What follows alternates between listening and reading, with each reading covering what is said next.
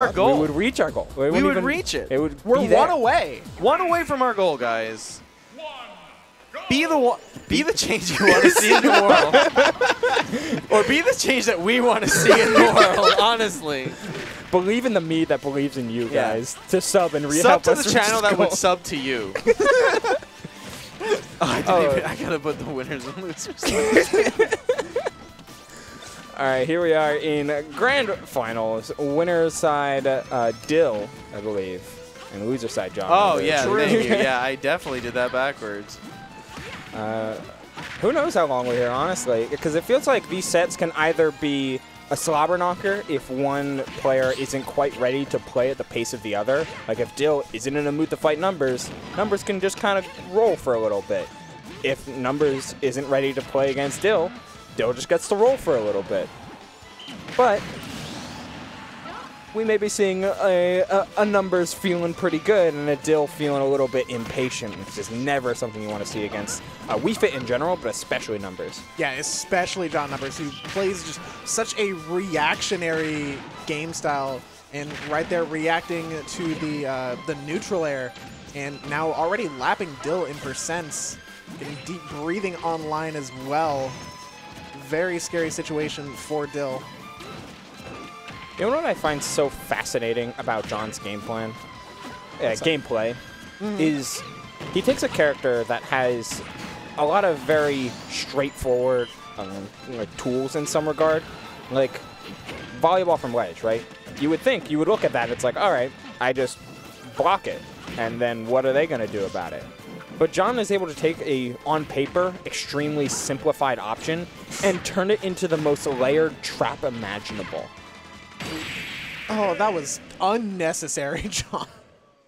And he gets rewarded for it frequently. He does. Like just in that case, it wasn't volleyball from ledge, but it was just, hey, I get to like go for this down air. I get to play the offstage game and consistently force a Dill to be put into this trap reaction like position that's uncomfortable for anybody.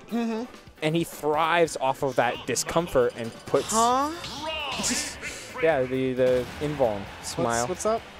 Yeah, but like, Rob Nair just. She needs it. She's really fit, guys. I don't know what to tell you. Yeah, if you go to the gym enough, you will get iframes. Yeah, that is actually how that works. That's how that works. Like, let Wii Fit and One Punch Man be your inspirations. I want to see that. I want to see that crossover. Death Battle, get on it. I bet Wii Fit does 200 sit-ups and 400. And she doesn't even have a house, so she can't not turn on the air conditioning. And a full head of hair. What kind of juice did she drink? Even stronger. Was it Mike's special stuff? The crossovers are too powerful. Oh my god. We're creating a bigger cinematic universe. Yeah, the cinematic universe. On our Netflix show. Yeah, the ZCU, the XCU, the Xeno cinematic universe. Oh my god. Can we get Falco as the producer? I wouldn't have it any other way. Yeah, someone needs to make a mod of Falco just wearing a little director's beret. Oh, he'd be so adorable. That'd be great. Yeah. Ooh. It's always so awkward trying to play around a Sun Salutation when it's almost within the stage. But that high recovery stuffed out from Dill, very nice. Not trying to get too lost in the new Xeno cinematic universe. Can't get overwhelmed by something that's just started, you know? If we get a reset, can we call it like post-credits finals? Yeah, sure. Sure. Cool. All right. So, John, you got to win this for the bit. Please.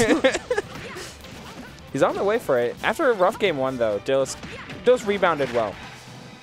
It's just a matter of sticking with said game plan because Numbers being very uncharacteristically aggressive going on stage as Dill overcommitted to covering the corner. The dash back being met by a runoff back air. Very nice stuff, actually. I'm gonna keep that one on my head for later. At the end of Grands, no matter which one, we're just going to fade to black. John will return. And we go to credits. Threatening. Oh, we have to play credits before set 2 of Grand. Yes. God.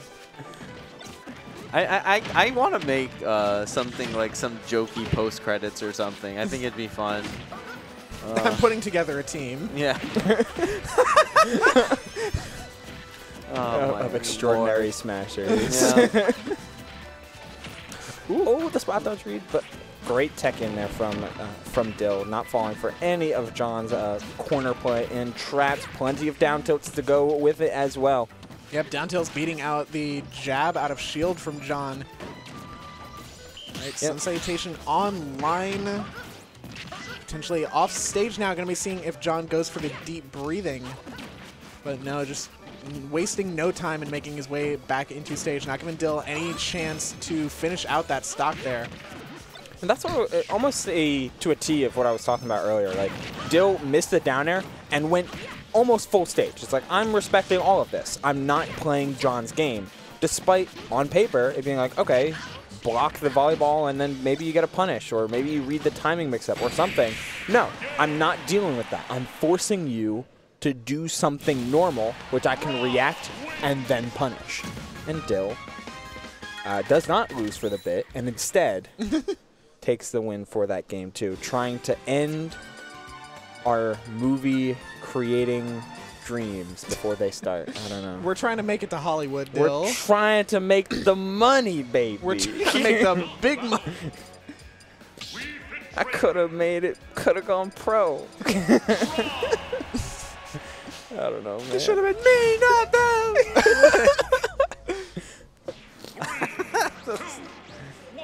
Oh, Lord. Small battlefield, here we are. Let's go, Dill.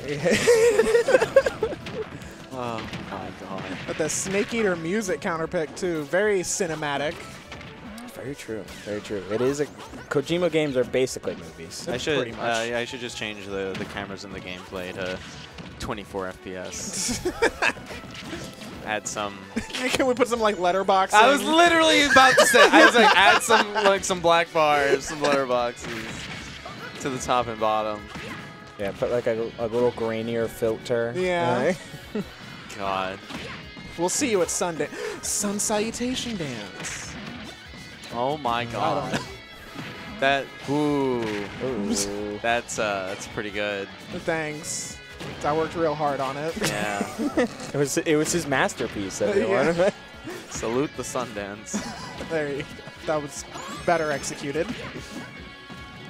Can we recast John with Liam Neeson? You know 30 Rock, where Yeah. Tracy Morgan plays Tracy Jordan, right? I think it'd be like, you know, John Letters played by John Numbers. Just who is Jonathan Numbers? Oh, Those final groove though. Despite us all being, I mean, whatever we're doing. I don't know. Like Dill has found like a real solid groove here by just doing the normal, like doing what is so good against a lot of like mid to high tier like unique scenarios and traps, gimmicks, etc., whatever you want to call them. It's like, all right, I'm gonna use my good stuff, not always, and I'm gonna play the stage control game. That's what we're doing. That's what we're doing here, and you have to deal with that, John. And yeah. John currently was unable to close down the stock thanks to not having deep breathing online, and is still presented with the problem of, how do I mix up Dill to the point where she doesn't press down tilt? And the answer is that's very hard. Yeah, and I mean, especially after such a rough game one as well. We've been seeing some really great adaptations coming out from Dill to potentially close out the tournament in this game. Yeah, a whole stock up. Like, it's hers to lose here. John could have been the contender, but instead, he's left by the wayside. And especially now, playing at the ledge, Dill can really start playing that chip damage game. And let's just walking forward into a Sun Salutation. Yeah. The chip damage game can get very dangerous very quickly with Wii Fit, though. Like, a lot of these buttons and the importance of deep breathing can almost always mean that Wii Fit is out-damaging you, gets the berry, but a clean air dodge to that platform, and Dill finally finds an opening, able to get a clean 27 off of it. And more. Oh, the positioning is everything. Eating the Sun Salutation with that gyro. What a crouch from John. That was so fast, too. The expectation of, you're going to throw this gyro. Uh-oh. Double fair, not going for the arm rotor immediately. Instead, just taking the damage. Gyro offline, though, still stuck in the center stage. And now Dill has to find her way back on. Does so after terrifying. It gets scary every time the triple spot dodge, or the triple down tilt beats the spot dodge. 101 to 143, and this is plenty of extra credit here that Dill was looking for. Just need to close down the stock and find, or priority actually is to find a way to land. Oh, the last hit, and they close out the stock. Another numbers shrug and a 6P.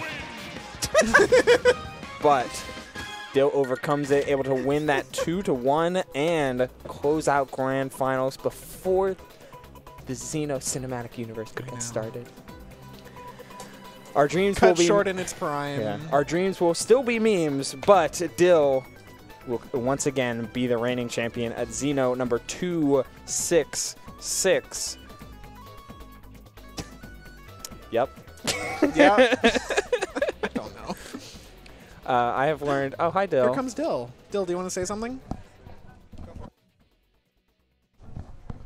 I dedicate this win to Ho3K Looney Tunes.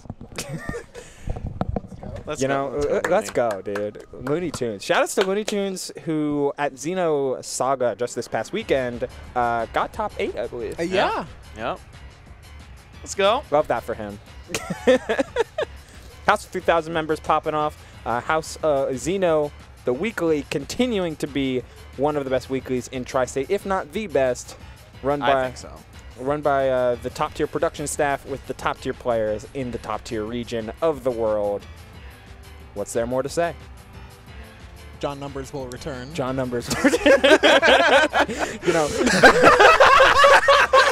All right, have a good night, everybody.